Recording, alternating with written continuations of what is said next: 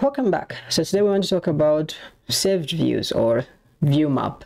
You should be familiar with the project map, which contains, the basic elements here, the ground floor, first floor, like that.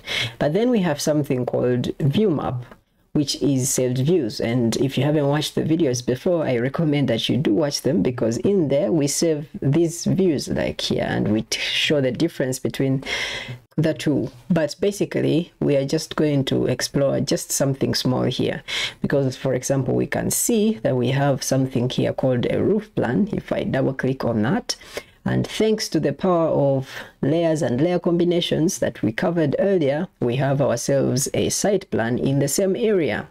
It's the same roof plan area, but we have used it to create both the roof plan and the site plan. So I recommend that video. I'll link to that below if you haven't watched it.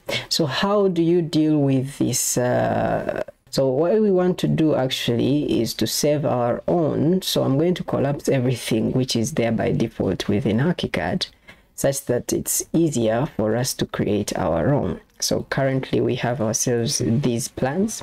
So I'm going to go ahead and save these by putting them in folders. So I'm going to create a folder for working drawings, because that's what we are doing. Working drawings. Great. And I say that is created, and you can see that now we can start to organize the plans. So for example, I can say floor plans first.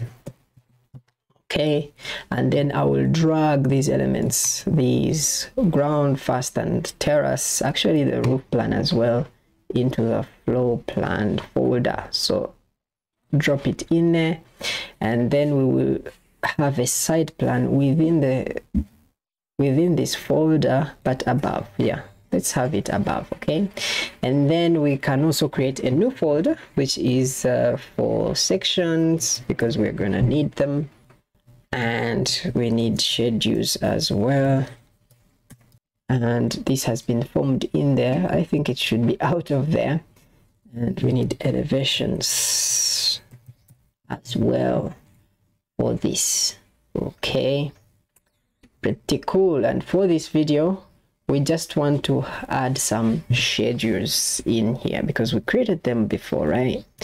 Let's go in here in the project map, and you can see we have a door schedule here that we already detailed before. So if I click here to fit it to page, you can see that this is our complete schedule, and all we have to do is right click here and save view, and we save it as, I think the defaults are really fine.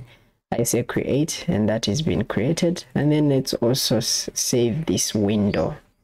Just like that, you can see we have ourselves this window schedule, and all I want is to save it. So I will right click on the tab, save view, and you can see that we have ourselves this kind of thing going on, and a few parameters that you can change if you so wish. And then we say save, and that has been saved. So now we have ourselves these two that we can drag into schedules. Okay, that's it. So that's how you actually deal with these saved views. It's actually easy to work with them. So why are we actually doing this? Why are we putting views from this side to here? Well, it's because we want to actually simplify the process of putting them in a layout book, which we shall talk about later. That's it for this video. See you in the next one.